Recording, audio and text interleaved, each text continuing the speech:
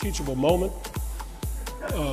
He's not mean-spirited with what he's doing. He's having fun. He enjoys himself. He had the Pee Wee Herman out there today. I saw that. I got a giggle.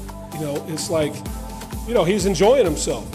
Now right there, I mean, he just didn't realize you can't do that, and he was like, "Really? I couldn't do that? Oh man, I'm sorry.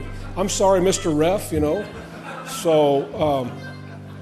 I mean, it really was, it was innocent, and obviously, we'll make sure we don't leave any stone unturned when it comes to teaching to make sure we understand what we need to do there. But that.